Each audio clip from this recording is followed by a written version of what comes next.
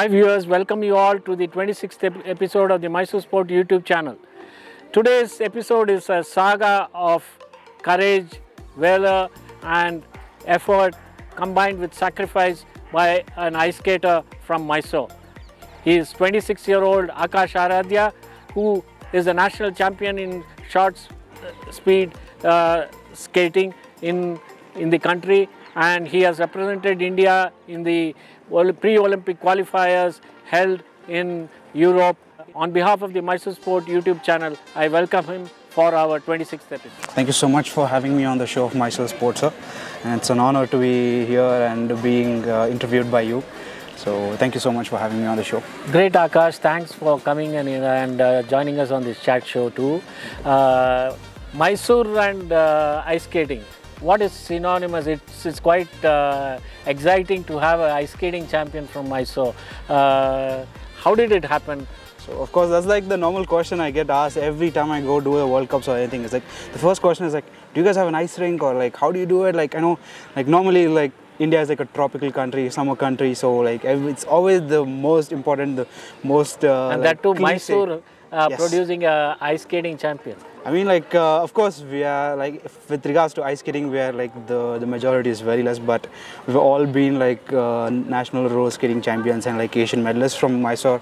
So it's just that it just needed a bit of a switch into the sport, so it happened. So it all started in 2006, where Shrikant sir had taken us to this ice skating rink, a very small ice skating rink, like 1/4 of in natural of what we need. So you being a national roller skating champion, and already you had exploits. Yes. So that introduction there, Yes. how did it entice you or make you take to that sport? is that I just fell in the feel of the sport, the way ice feels, the way it feels you're gliding on something, and that itself just made me fall in love with the whole sport itself. You said it was in it was in Kolkata, yeah. So it was in an amusement park, and then that's where we skated for the first time, and skating there, and like, of course, at the first few steps you hated it. It's very weird. Like normally we are so used to being on roller skates, and my whole life, by that time I'd already skated around like 12-13 years on rollers. So all of a sudden switching something which is also similar, not similar, it felt very weird, but later on, day by day, getting on the ice more often, it felt beautiful. So that's where I got addicted to the sport. So training in outside India, you started in Canada and went through went through to Europe, and in 2014, starting from 2014 World Cup pre-qualifying, and then 18, and then now 21-22. You are the only Indian to participate in the pre-Olympics qualifiers. Yes. Tell us about the saga and the effort which is put in, and how come it. Tell us about this. Viewers need to know about this. I mean, it started as like, of course, like even with roller skating. Before I was representing India in roller skating as well. From 2010 to 2014, I was in the national team as well. I was pretty good over there. It's one of the best in the country. It's not to brag, but it was also a fact that I was pretty good at it. So I wanted to go take part in the Olympics. But of course, unfortunately, roller skating was not in the Olympics, but ice skating was, and I was already introduced to the sport. So I said, I want to try it out. And then so I said, after I think my 2015-16 season, I said, okay, I want to make a switch. So I went into Calgary. I had some friends who were in Canada. Yes, in Canada. So I already had some friends skating there. I said, okay. So in ice skating, there are two types. There's long track and short track. Short track is the one I do, where we have a group of racers in a track this big, in a 111-meter track. And there is long track, which is a 400-meter ice rink, but it's time trial. Correct. It's one after the other, one after the other. True. But coming from roller skating, where we are racing like this all the time, so I really wanted to be in a sport where it's racing and comparative strategies, planning, tactics. That's my thing. Correct. So that's what I've been doing my whole life. So I switched into it. So and then so I went to Calgary, where they had both the facilities. Correct. So I had to apply for that place, and they accepted me at one point, and then I got through it, and I had a beautiful coach there. It was Geoffrey Locke, and he helped me out through my whole transition.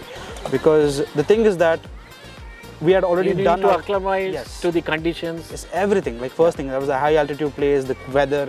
Imagine we are here in t-shirts and shorts and everything. Correct. There, like it's freezing.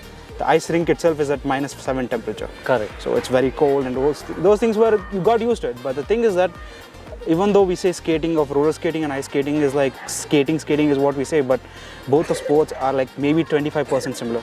It was a whole different sport, and the intensity and difficulty of ice skating was another level. The endurance level is entirely different. Endurance, strength endurance, and the technique, the core muscles or anything.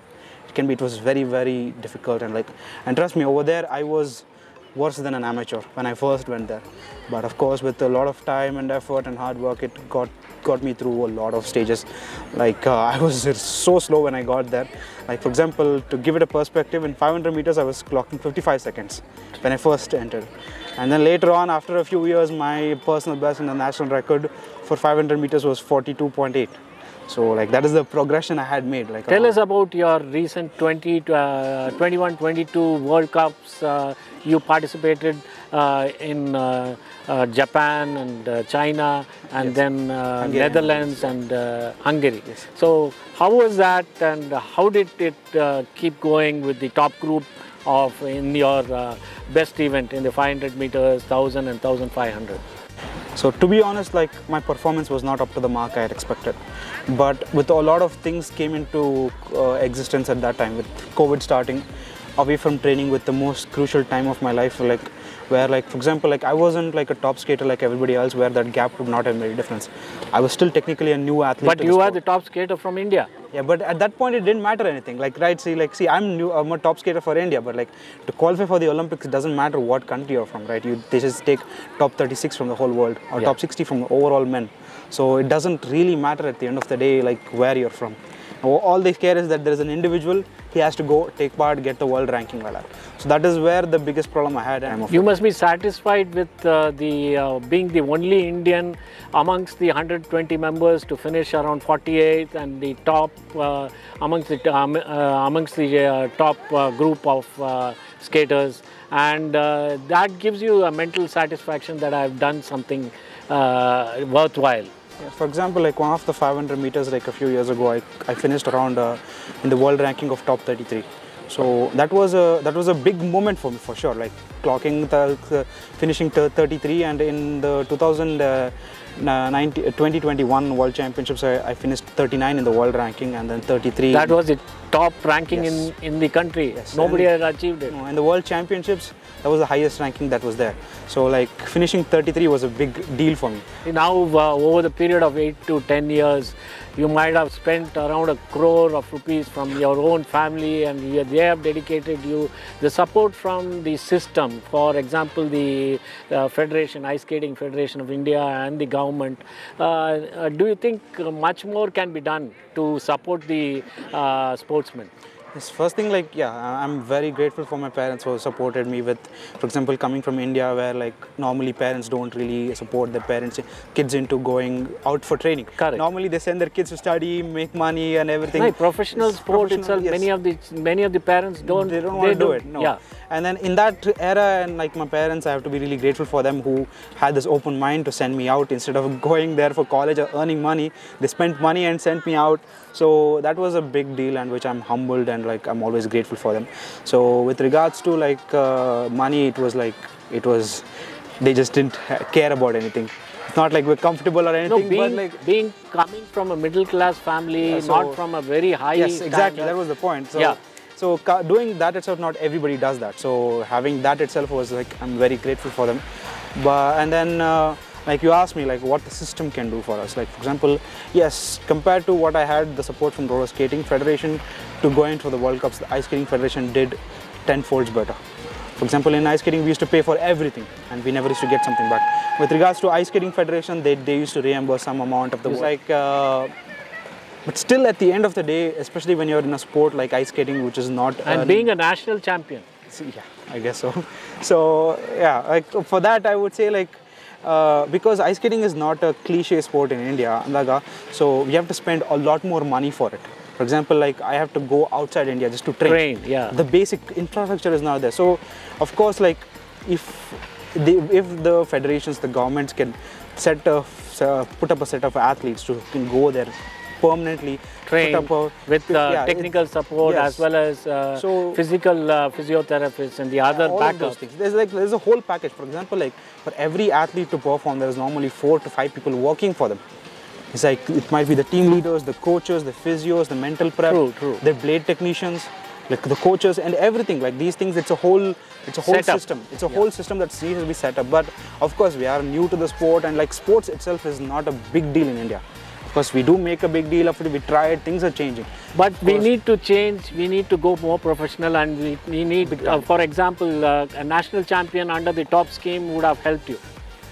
Yeah, maybe, but it's going to take some time for the whole system to change. But to be honest, what it is 10 years ago and what it is now, it has changed a lot, and people are opening up their mind for everything, so it's great.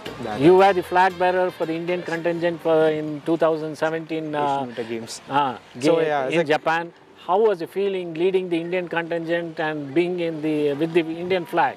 So like first thing, I was really proud that I was taking part in the summer games in the 2010 Asian Games, and 2017 I was the winter Asian Game athlete.